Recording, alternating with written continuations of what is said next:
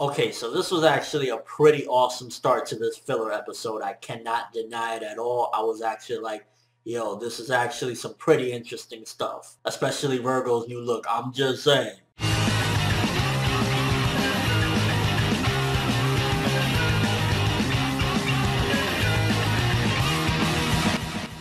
So the first bits of this episode, for the most part, I felt shouldn't have been as long as it was, kind of fighting that fake slug or whatever, or the fake little mission that they were on, and kind of setting up all the, the mission that they wanted to go on. I think the beginning of this episode kind of felt a little bit draggish, but once we started getting an idea of what was going on, ultimately it just picked it up and ran with it. Because after we found out about the celestial spirits being away and kind of understanding what's really going on, it really took off. I mean, for starters, the character designs for the revamped celestial spirits, they all look beasts, especially out of all of them. Loki, he looks like he's out of Saint Seiya, Gold Saint or something, with that crazy armor. And if you notice, their personalities as well are basically the exact opposite in a way. It's kind of sort of like an Edelos type of way with these particular characters, because now it's like, okay, if this girl wanted to be dominated, now she wants to dominate. If Loki was more chill, laid back, ladies man, he's more stylish and more out there, more outspoken and things like that. So you see all of the characters, their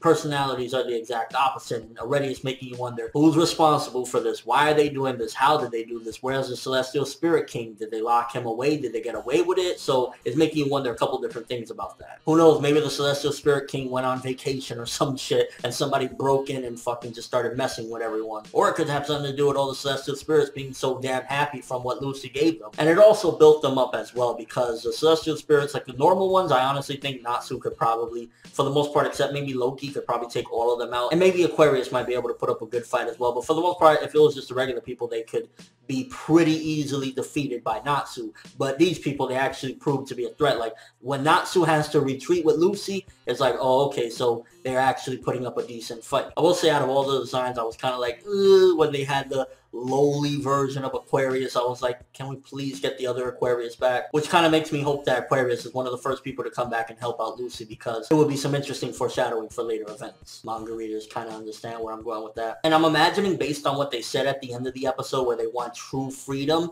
they probably mean killing Lucy and Yukino to get their freedom. Well, for the most part, these people need to kill Lucy. I think Yukino only has like 2 keys anyway, so those spirits, whatever, probably want to kill her as well. But ultimately, it's like, I'm imagining that's their goal and that's their mission, because if I'm correct, the only way to get out of a contract is for the person to die, because we've seen that in the past. That's the only way they can get out of the contract, or if you let them out, and Lucy ain't gonna want to let them out. And honestly, like, I like Lucy as a character. She's, whatever. But ultimately, this episode, I was kind of like, oh, it felt so painful with the friendship shit. Like, you're my friends. No, stop it, Natsu. It's like, they're beating the fuck out of you. There's obviously something wrong. Maybe you should kick their ass and find out, instead of just yelling out, no, stop, they're my friends. But ultimately, I'm not going to lie, I was very surprised for a filler episode for the beginning. This was a very good start. I wish the beginning of the episode wasn't so draggy, with kind of like, them picking a mission and then her having the whip fight with the giant slug or whatever. So those parts were a little bit slow, but again, once it picked up, it was just like,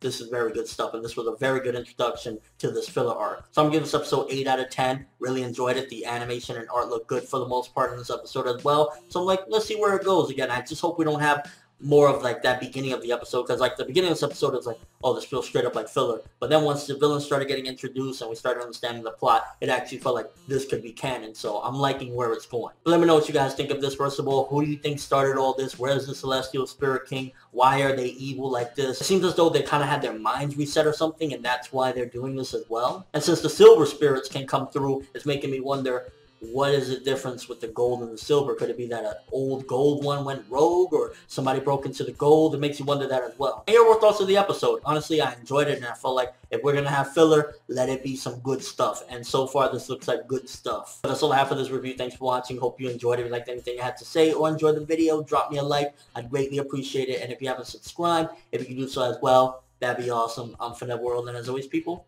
have an awesome day.